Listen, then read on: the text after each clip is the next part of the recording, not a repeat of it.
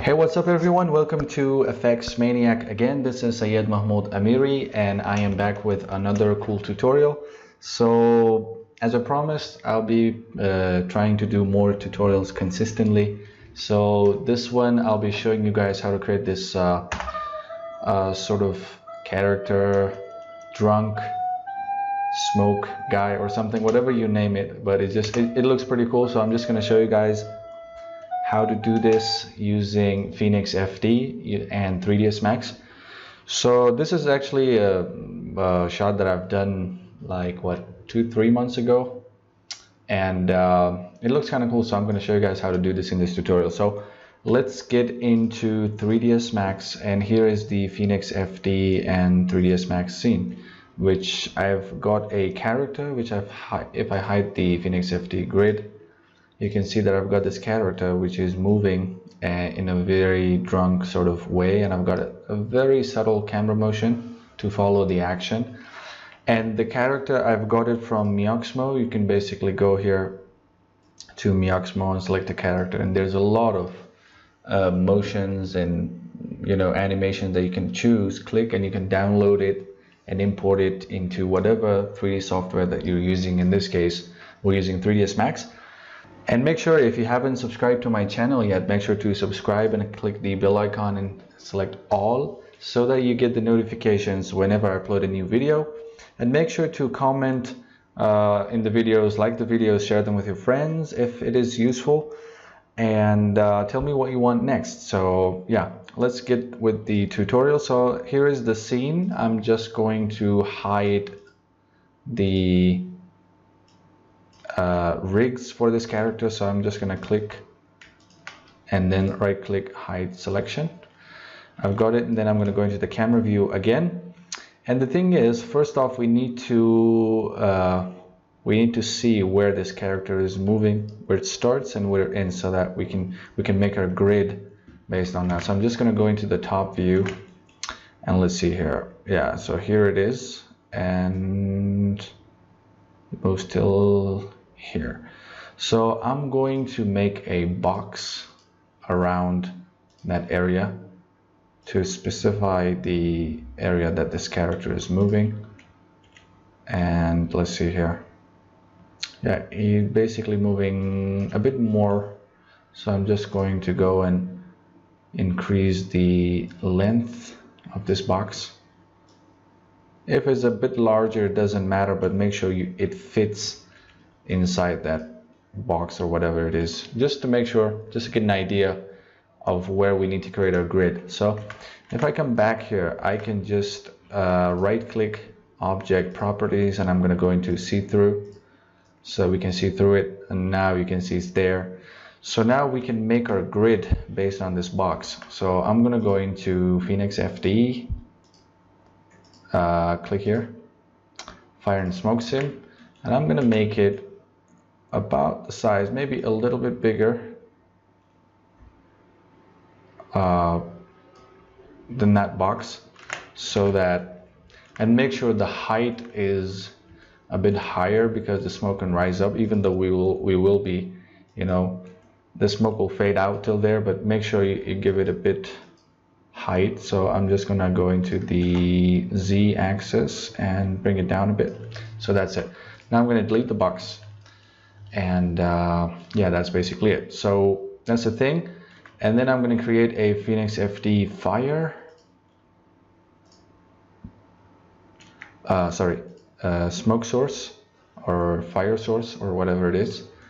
And then I'm going to pick this emitter, this object, as an emitter. So it's actually added here, so I'm just going to delete this, the previous one, and I'm going to click here. Now you can see, and if I hit simulate right now, you can see that the object is emitting smoke and fire. Alright, so I've simulated, but it looks like my grid is pretty large.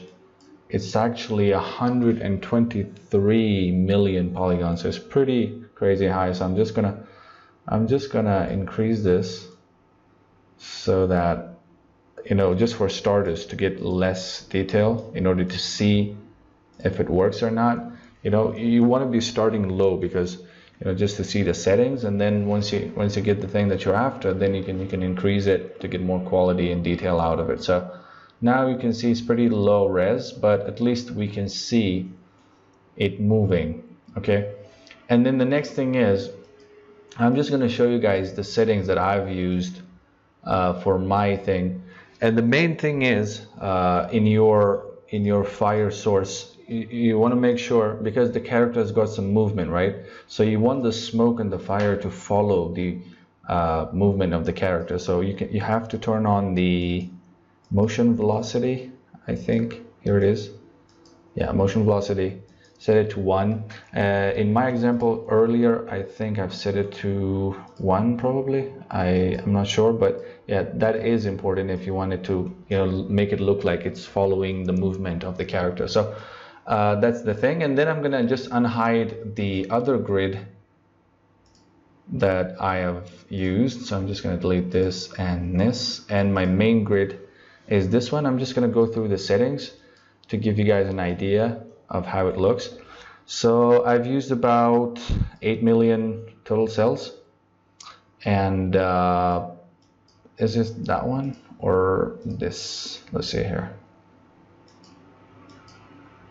This one actually, I'm sorry. So I'm just going to delete this grid, which was our previous one, and this is the main one that I've used. So I've used actually about 86 million polygons, and it took me around 1 day and 6 hours or something. So it took quite a lot of time. And the main settings that I'm just going to go through is the dynamics, of course, as always. So the time scale is 0.7 because I want to make it look a bit slow-mo. And then the gravity, because I didn't want the smoke. By default, the smoke goes up really high and really quickly. So you want to make sure the gravity is low enough so that it just looks like it's going up, but not that fast. And then the other thing is the cooling should be 0.1 as default. And the most important thing here, as you can see in this, is that when I play this, you can see that smoke actually disappears. It doesn't just last, it just disappears. So that's what this option is doing, smoke dissipation. It basically says that like how soon or how quickly the smoke disappears. In this case, I've set it to 0.3, which you can see I'm getting this result, which is looking pretty cool and pretty natural. So that's the thing. And the other thing that I've done is I've given it some vorticity, some large scale, 0.68, to get these small details, these sort of small patterns in the smoke. So that's what this large scale is doing. The maximum you can go is 1, which if you want to simulate things like volcano explosions and stuff, if you want to make it look like large scale, you can turn it up, but in this case it's 0.68. And the other thing, for the randomize, I've used 0.4 for the amount and 1 for the dynamics, and steps per frame to 3, which the higher you can go, the better. Usually you turn this up when you have like very fast moving objects and you want the grid to be able to catch the movement of the object, but in this case it's pretty cool. It's fine. 3 is okay, and quality is 12, and that's it. And those are basically the settings. And if I go into the rendering for the volumetric options, the smoke opacity is 0.6, which is really good. I mean, in this, it's dense enough, and you can see the fire too. So yeah, that's the thing. And that's basically it. That's the settings that I've used. And in the preview, I've turned on enable in viewport, and I've used a V-Ray light, V-Ray sun, and that's basically it. So I'm just going to go ahead and take a render from this frame and see how it looks. So I'm going to go into the render setup, make sure it's single frame, don't save, and just render. And here is the result. So it's looking pretty cool, and I can do some color correction here, but I've actually color corrected it using After Effects. So once you bring in After Effects, you can color correct it, give it some contrast and some glow, And as always, I don't render my 3D renders with motion blur, so I just use the Revision FX Real Smart Motion Blur, which is giving it a very cool looking motion blur. You can even increase it to 1 and you'll get much more great results. And I'm always using it for my 3D render, so it's pretty cool. So that's basically the tutorial for today, and I hope you guys enjoyed it, and hope you learned something from it. And if you have any questions, anything that you miss out of this tutorial, make sure to mention them in the comment section below. And you know, as always, keep up with my channel, subscribe, like, comment, share, and all that. And you can check out my Instagram page too, which my works are there. So here it is in my Instagram page. I do post some of my works.